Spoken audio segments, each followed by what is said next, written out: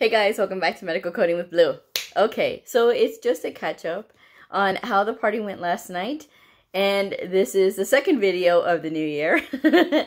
I hope you all had a wonderful and safe New Year's last night. So if you haven't heard already, or if you're just catching up, I was doing the catering for my church's New Year's party. Now, I did not charge them for this because I'm not a professional caterer and I wanted to do something for my church. And the first thing when I had volunteered to help was, the first thing they said was, we're on a budget. So I said, okay, whenever I hear budget, okay, this means all hands on deck. We need to be like as cost efficient and everything as possible. So I said, she's like, well, we haven't really found a place, and we're thinking of doing this catering and from this other company and things like that. But if I don't know who the catering people are, sometimes you get very nervous because you can either get something really good or you can get something really bad. Last year, the person who did it was a wonderful cook, and she was a parishioner at the church as well. Her husband was a deacon at our church. They have since moved away, but she was an amazing cook, and she did, she always did the parties for them, and that's cool. So I had volunteered when it was during the summer to do the cooking. So I said, sure, I'll do the cooking, it's no problem. And they were like, oh, are you sure? And so I'm like, yes, it's what I like to do. I love cooking. I love, medical coding, and I love cooking. Those are my two favorite things. But yeah, I said, yes, this is not something that, I'm not going to charge for the church for it because I didn't think that that was right. And so we had decided on beef burgundy. Okay. So, which if you haven't seen it yet, oh my gosh, I posted it on Instagram, the video I did, because I had brought 10 pounds home with me to cook before I had to cook the next day at the church, which was on New Year's Eve. So everything was going in the crock pots and everything was working out really well. But she kept adding, the church administrator, she kept adding people to the list. And she was like, well, we have 10 more people. Now we have 20 more people. And so roughly there was about maybe 120 people there. I really think there was 130 people there, to be honest with you, because it didn't look like it was only like just that little bit. It looked like there was 130 people there. So she kept... I know it's because she didn't really know if I could pull it off because they don't know me very well. And, but they do know that I can cook. It's not that I can't cook. And so I think that part of it was they were just nervous about my abilities to be able to do whatever. And so I kept trying to reassure them. And I was like, okay, well, the only thing that is going to be able to help them is if they can actually see it. My thing is, when I'm cooking, I need to be left alone. That is like, I understand what chefs go through. I'm not a chef, okay, and I'm not going to pretend that I am. I just like cooking, but I can honestly say I understand now why chefs are very particular about who's all in their kitchen, because people that were in the kitchen yesterday that were like trying to help or whatever during the prep time that were in my way, I could tell. And it was just like, it was very uncomfortable for me because it was just like, okay, I can get this done. I need everybody to get out of the kitchen. I just need everybody out of the kitchen, And so I spent a lot of the day yesterday having to kind of like get people to get out of the kitchen, because in order for me to work and do the things that I need to do, that's what I need. I need that peace. And so, finally it worked out. I brought in my mini cheesecakes, which she had told me not to bring in because she said they had dessert all under control, which I didn't see anything out there other than the cake. And I thought it would be nice to do something a little bit different than cake. So I brought the mini cheesecakes, and I had the cherry pie filling on top of those. So I did some caramel and some with the cherry pie filling. So, that is another one that I will do because I can't wait. I totally saw another recipe for, it's like a cobbler, a cherry cobbler that like you can make it in the crock pot. So I'm very excited to try that. That's going to be on the next potluck that I do at work, or the next cooking that I do at work is totally going to be on the menu to do that. That in a la mode. So I'll post pictures of that when it's time. But getting back to the day, so you know, the church administrator, she was like, well, you know, are we gonna run out? Are we gonna run out? I'm like, we've got 5 crock pots going of this stuff. Plus we have a vat already of it prepared. The beef burgundy, it's handled, it's taken care of. So that morning when she showed up, everything was like already starting to cook, and I was prepping, and I was still chopping and everything, and she's like, oh, it smells so good in here. And I said, would you like to try some of it? And so when she tried it, she tried this one piece, and she's like, oh my god, she goes, this is so good. And she goes, oh, the meat is so tender. Oh, of course, you know. So she's like, okay. So I think she went between everything's gonna be okay to panicking, you know. And so I need that energy away from me when I'm trying to do what I love to do. And so you know, everything worked out. And during the day, she would come in and she would check the other pots when I was trying to get her out of my kitchen. I'm like, get out of my kitchen, just get out of my kitchen. But as she was checking, she goes, oh, Blue, you must give me the recipe, because she tried it again. And she's like, you have to give me this recipe, it's so good. So when we got the pans all out and everything, and everybody was mentioning that they could smell the food, the aroma of the food as soon as they came in. It just smelled heavenly. So it was the beef burgundy with mashed potatoes and green beans and corn and rolls. And then we had hot appetizers, which was the chicken wings, the meatballs, and then these little, I didn't personally want them there because I'm not a big fan of these. Anytime I do things, I like to be elevated, and I like to make sure that it's classy. It's what I would put out. However, she had insisted on these. She wanted them, which was those little pigs in a blanket with the little cocktail weenies with the puff pastry. I didn't think they were so great, but she wanted them, and so I was like, okay, well, you know, I just threw them in the oven, and they didn't come out. I mean, I don't know how to make those. I don't make those things. I make other things. You know, like I said, my level is here. You know what I mean? Like I like to make food that is good, that is tasty, that is not this processed stuff. I like to cook from scratch. That's what I like. That's what I know. That's how I know how to cook. I don't know this other processed stuff, you know.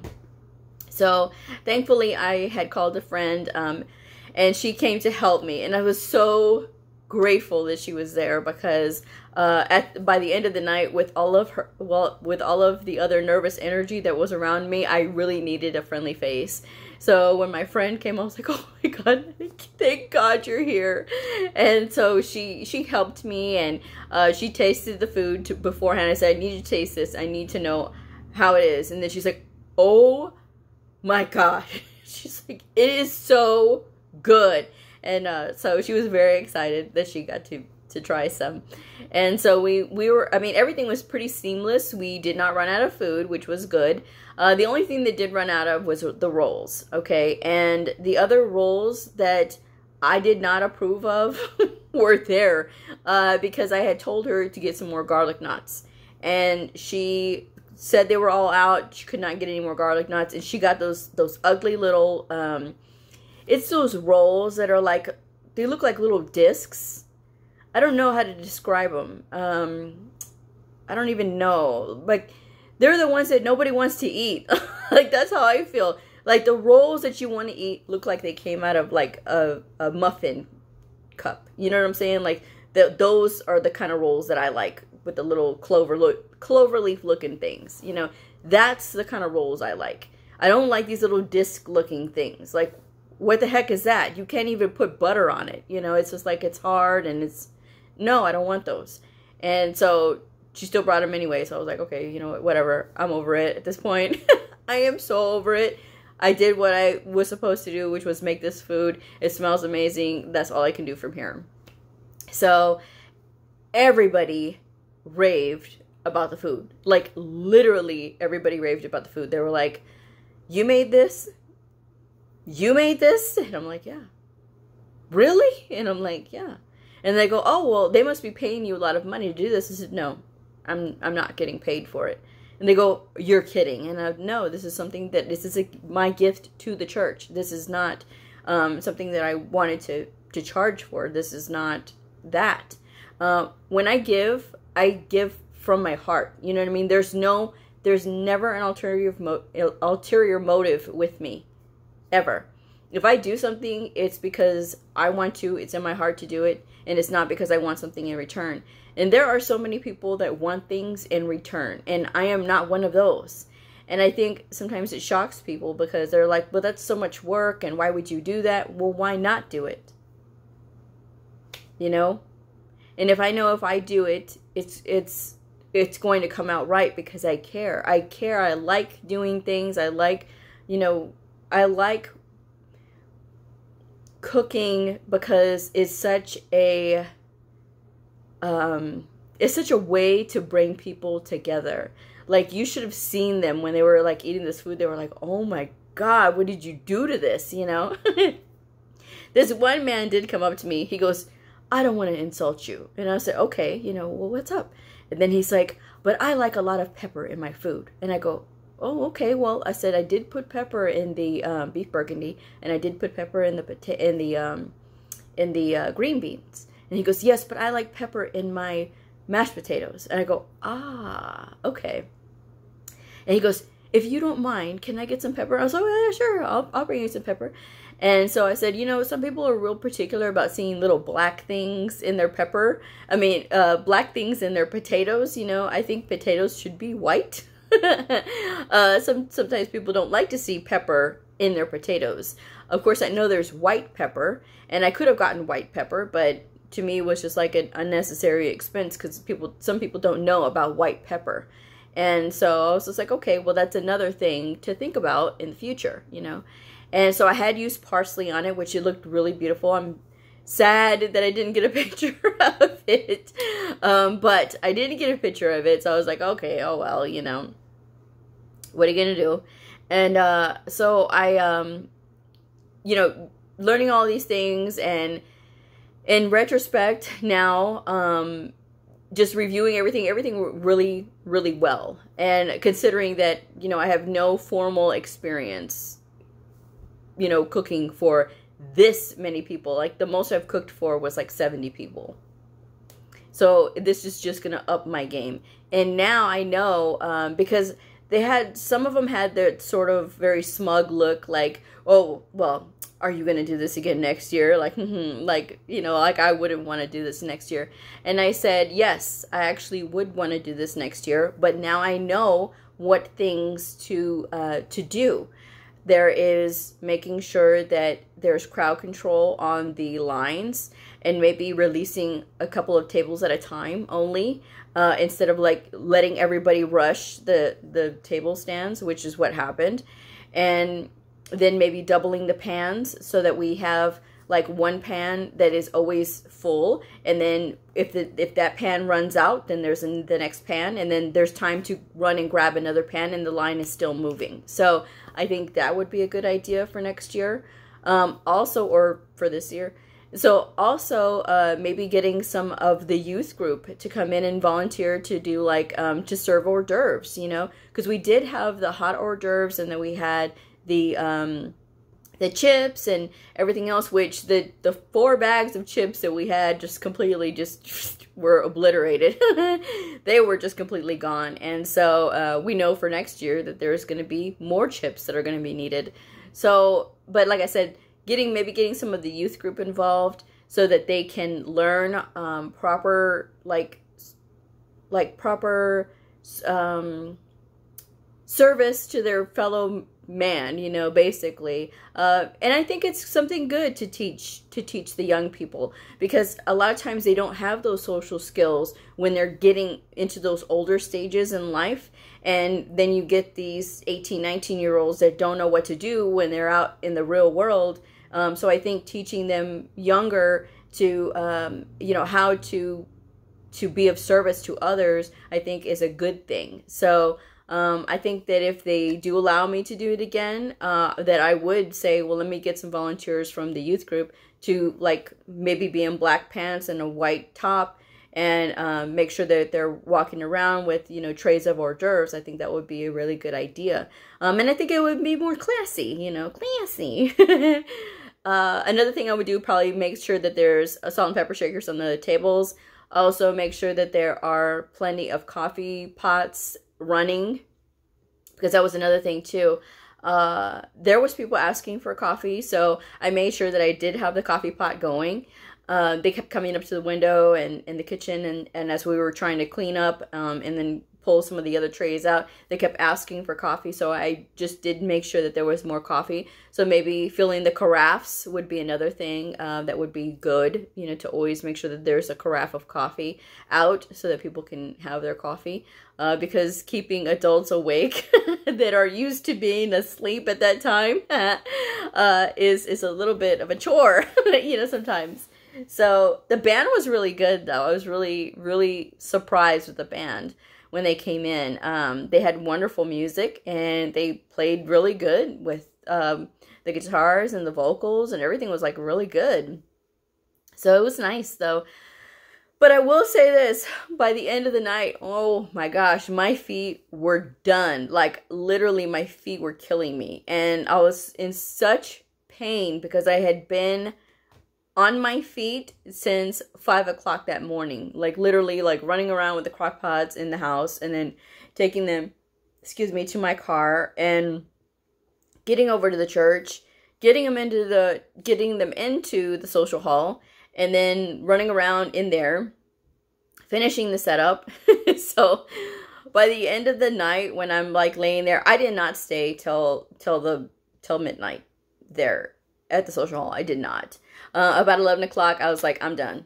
I'm out, you know. And so, you know, she was like, oh no, Blue, stay. You should stay for the ball drop dance. Sit and have a good time. She kept begging me to come out and sit and be with them. And which I wouldn't have minded, but my whole thing was to make sure that everybody was taken care of with the food and everything, and then making sure the food got put away and stuff. That was very important to me, because I didn't want anything to go to waste. I didn't want anything to go bad. And I just wanted to take care of it all, because to me, it's just part of it. You know, whenever I do like cooking, even at work, I will make sure that, you know, everything is cleaned up and put away. And that's just always part of it. That's, whenever you're cooking, that is what you do, you know. So at least that's what I do. But yeah, those are just some of my ideas, I think, that I would do for this coming year. But everybody loved the food, and they just kept coming up to me, and they were going over to my friend, and they were telling her, they go, is she a professional caterer? And she's like, no, she's just a parishioner. You know, she was just doing it because she wanted to.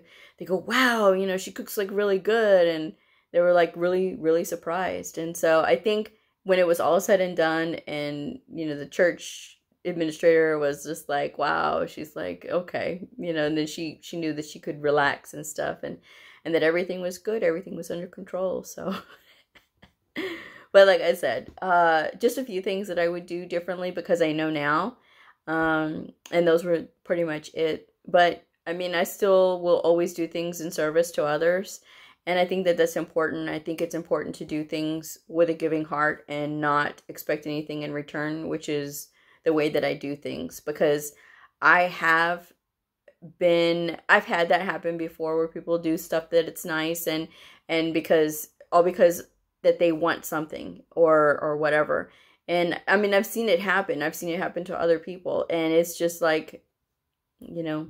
So I always want to be one of those people that does things just because I want to do them, and there's no ulterior motive, you know. And that's just me, you know. And that's my thoughts on that one. So, but it was a fun experience. However, when I got up, I was so stiff. I was like completely, like I had been put through a ringer, you know, completely. But it's all right. It's a good tired, you know. You ever hear those people that say, "Oh, I am tired, but it's a good tired." It was a good tired, you know. So at least I had all day to recover. And these last 4 days, like from the weekend and then Monday and Tuesday and then today, it just feels like an alternate universe. Like I feel like I've been away from work forever, and I feel like I've been, you know, just like on permanent weekend this last 5 days. You know, that's what I feel like. It's been like one really long weekend, like weekend at Bernie's. That's what it feels like. So I don't know, but whatever. But like I said, I would do it again. I would totally do it again. And I know what I would do this time. And I know that what I would want. Absolutely. So that's it. That's my thoughts for the day. But yeah, that was me catching up. There's a lot of things that I have planned for this year as far as like the channel and channel growth and everything. And of course, diversifying my episodes. I will be doing episodes where I'm going to be doing like cooking with me. That has been requested a lot. And I am going to meet the demands of the people. So I don't mind doing that, especially when it comes to sharing about cooking. I just cook in a way that I think that most people would enjoy. I like to cook like down home. That's what I like. And and this one lady, she came tearing in screaming, I have a wheat allergy. And I'm like, okay. I didn't cook with wheat, I swear.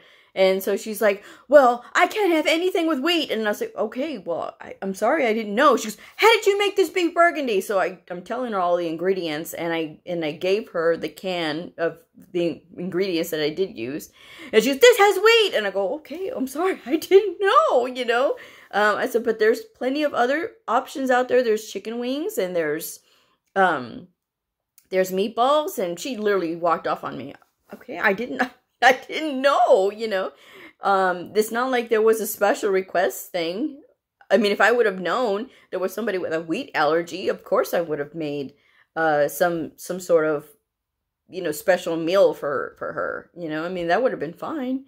But I didn't know. So, you know, I was like, well, we can't please all the people all the time, you know. That's what I thought.